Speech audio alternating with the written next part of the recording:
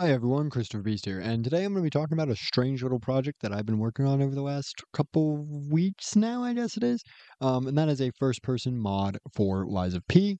Lies of P is an upcoming Souls-like Bloodborne type, um, based in France, in the Belle Époque, and I'm really excited for it, so I decided to throw my hand into the modding ring and see if I can make an FPS mod for it. Before even getting out of the intro, I do want to say that first up, it's highly experimental. It is still going to need a lot of polish, but I'm holding a lot of that polish back until the full game releases. I want to see the full game and see how the code works in the full game and see if it affects the mod before developing a ton of perfection methods while we're just working with the demo. The second thing is, because this game is a Souls-like, I am extremely doubtful that people are going to be able to play the game like a normal game via the first-person mod. It does make it a lot more difficult because you can't see most things. Dodging is very hard, and I also don't know if blocking is physically possible. So keep those things in mind when you're going into this. Something that I just thought was a really cool way to see Lies of P in an entirely different way. So I want to start off with some of the basics of how this thing works. This is very tech savvy, but more so just how it works. So the game, what it does is it takes the player camera and it relocates it to the player's eyes. Then it puts an offset on those eyes, putting you a little bit to the back. So that way, even when P is sprinting, if you are facing the forward direction, then P won't appear on the screen and it will emulate a very realistic first person approach. And that was kind of the goal. That is how the code works. It has a bunch of stuff going on in the background to reduce motion sickness and other types of things. It has a lot of protections built in for motion sickness. That was really the main thing going into this build that I wanted to have done before publishing the mod. I wanted to make sure nobody was throwing up over my work. So, let's get into some of the bugs that I know exist. To be very open about the projects I do, I try to stay as open as I can. So I'm going to address these bugs that I know exist that I'm currently waiting for the full release to acknowledge and fully fix. So first is an issue regarding left rotation.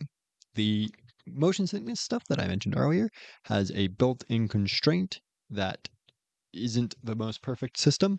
But basically, if you think about P as a grandfather clock, then there is a point on that clock. It depends on the scene, depends on the situation, but there's going to be a point on that clock that's somewhere to P's left, that if you rotate past, will instead rotate you completely clockwise to that point.